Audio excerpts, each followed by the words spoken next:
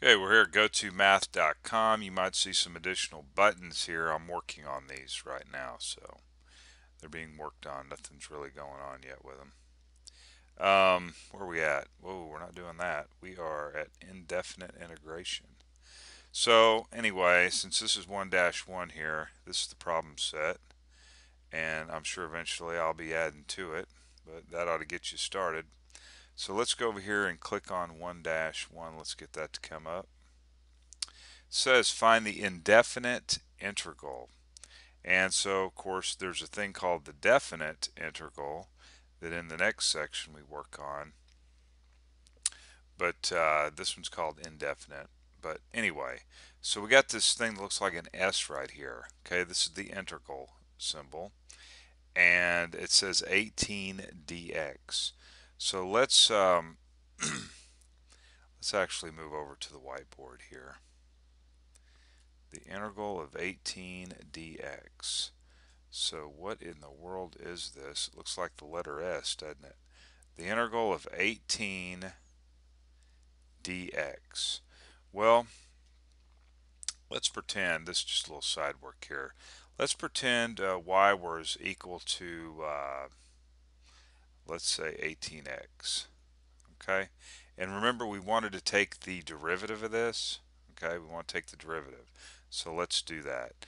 And I'm going to actually write dy over dx here.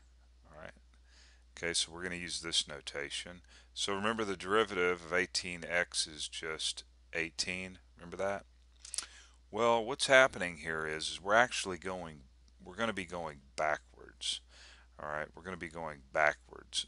It's called the antiderivative. But we took the derivative, we're going to do the antiderivative.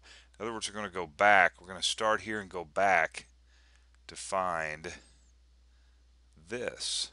You see, that's what we're doing. Okay, we're just going backwards. So we're going to be given the derivative really and then going backwards and finding the original function.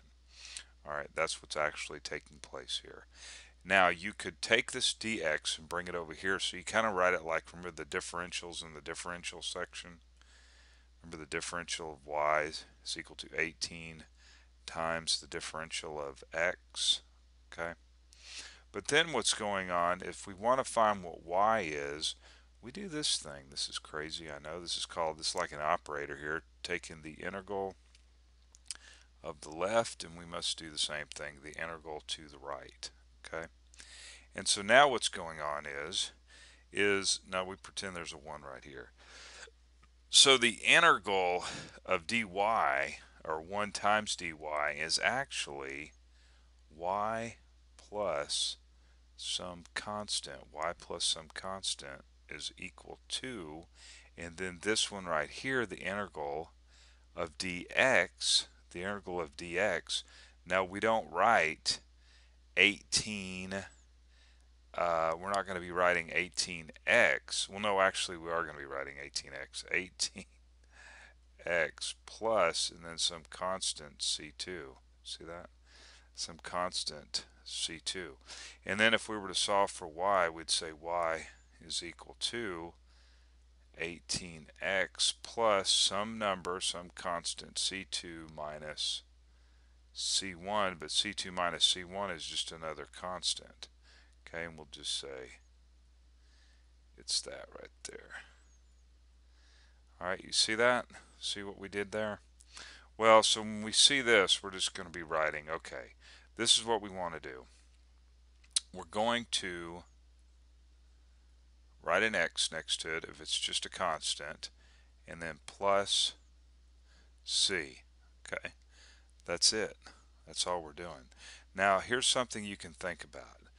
This is 18x to the 0 power. What's x to the 0 power? It's just 1. So this would be 18 times 1 is just 18, right? Well, now think about this. What we're doing, remember we took the derivative, we took the 1, we brought it out front, we subtracted 1 from the exponent. Well, what we're doing, we're just doing the opposite. We're adding 1 to the exponent. And instead of taking this number and putting it out front, we take it and we divide it by. Okay, we take this number and put it down here.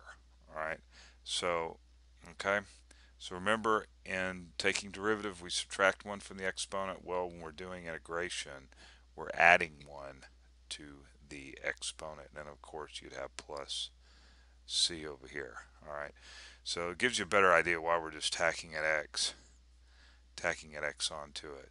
Okay, all right, so quickly, if I said 17 dx, right, this is equal to 17x plus c.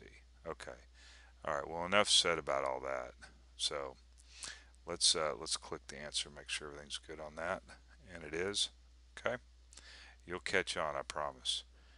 All right, let's go back to the home. So you're at gotomath.com. You want to practice that, and I shall see you later.